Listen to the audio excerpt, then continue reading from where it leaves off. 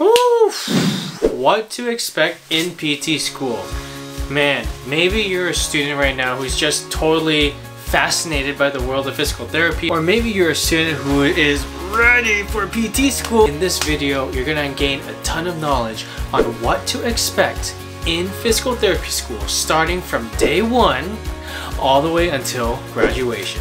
So throughout this video, if you find any kind of value, or if you're like, oh my gosh, I can't believe that, I would really appreciate it if you gave this video a thumbs up or any kind of feedback and comment below in this video.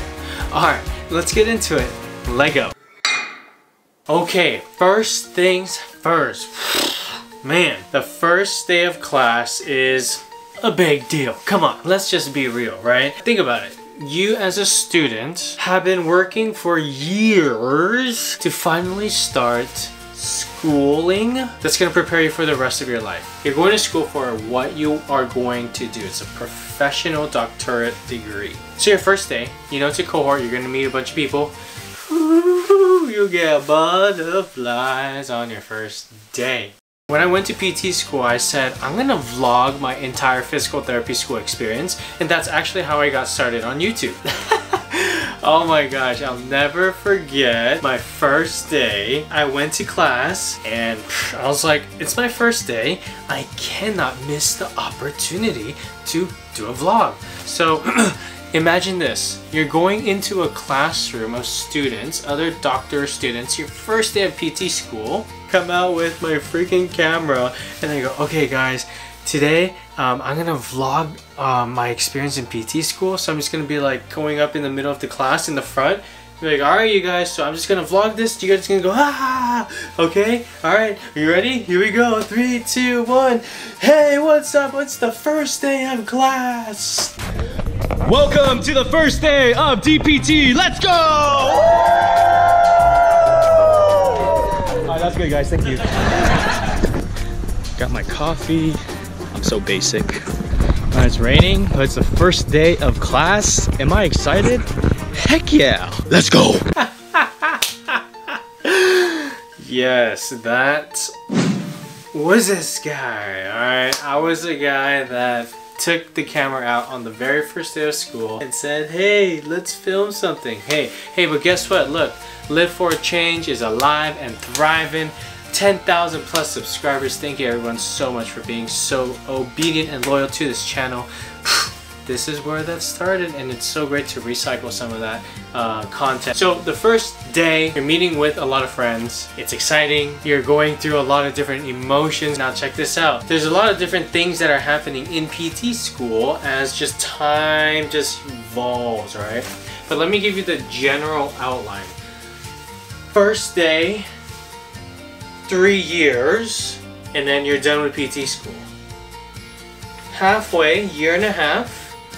The first year and a half usually is all very heavily weighted with educational stuff, like a lot of the doctoral education, anatomy, physiology, neuroanatomy, neuroscience, orthopedics, cardiopulm, pediatrics. You guys get the picture. All of that stuff in the first half. Okay, then you take like exams here to show your competency, and then the rest of the half is pretty much all clinicals. Just generalizing, most programs fall into this kind of pattern. There's some like variances, but let's just simplify it. So it's kind of like that, okay? So that's what you would expect in PT school. So on this first day, as the days go by, you're starting to figure out who you're blending in with the most. You're meeting with the same 50 students for 5 days a week, multiple 5+ hours a day for 5 days a week. Man, that's the last time you did that was in high school. So the first year, you're getting to know people, and then eventually you kind of start to gravitate towards people that are in your liking, how you study. Sometimes people gravitate towards people that live a healthier lifestyle together, like they go to the gym together. Some people gravitate towards each other because they are just, you know, their characteristics just match. So on and so forth. So you'll find that everyone likes to be with each other, and then you'll start to form cliques as the years and the months go by. Okay, now check this out. Academically, I know you're wondering this.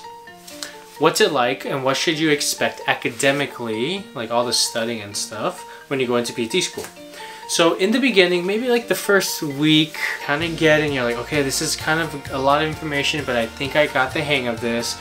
You're gonna be responsible for probably like some kind of test or exam or a quiz. And you're like, okay, I could study really hard for this. You study hard, and then boom, you probably do really well on that first exam in anatomy. Oh my gosh. Or biomechanics. Maybe you don't, but hey, it's okay. It's your first one. This is just like, don't worry so much about it. Now, after that first one though, it goes, or that's what it feels like. You know, like, I don't know if you ever like had a hose and you put it in your mouth and you open it all the way into. I remember when I was in my first year starting out, it felt like there was a fire hose and I was just trying to gargle down a bunch of information in PT school. From that point on, like, they're gonna ease you into it. Obviously, they're not gonna go bam, but then by the time a couple semesters or a couple terms go by, you're gonna start reaching the peak of the amount of work that you're gonna get into. And yeah, like, I'm not gonna sugarcoat it. It's a lot of work. It's a lot of work. I remember there were many nights and days where I slept really late, woke up really early so that I can study. So yeah, that's what I would expect as you're going through from the beginning of class to that middle part of everything. Now, once we get to this middle part, we are transitioning from using to being heavily in workload with classes, and it's really heavy subjects that you're pretty much studying all day, all night for, right?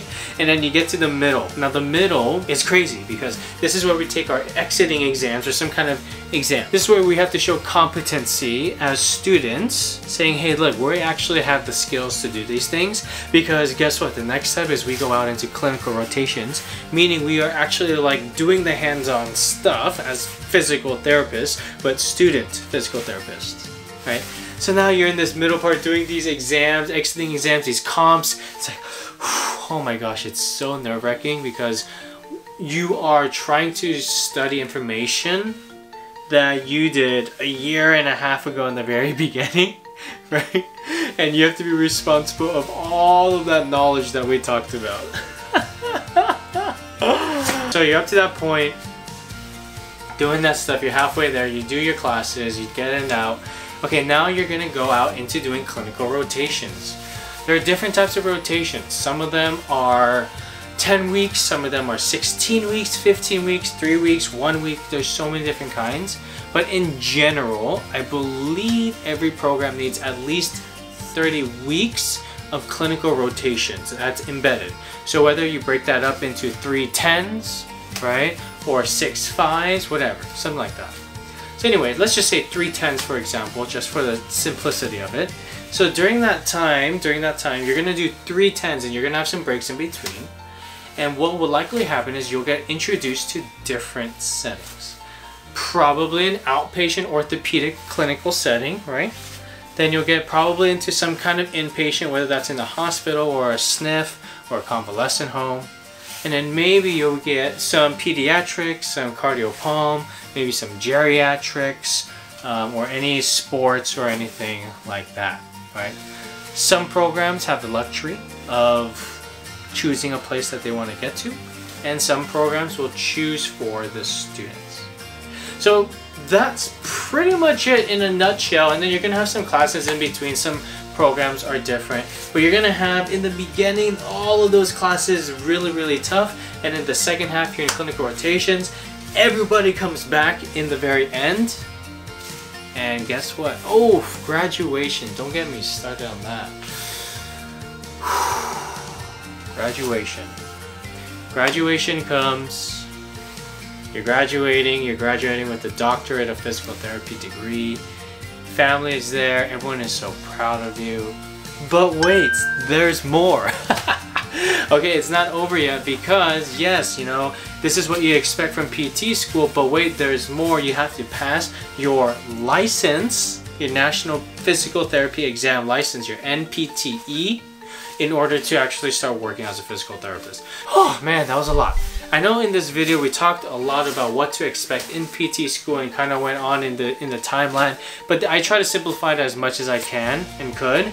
There are different types of hybrid programs, 3-year programs, 2-year programs, but this is just kind of the general outline of what to expect in PT school.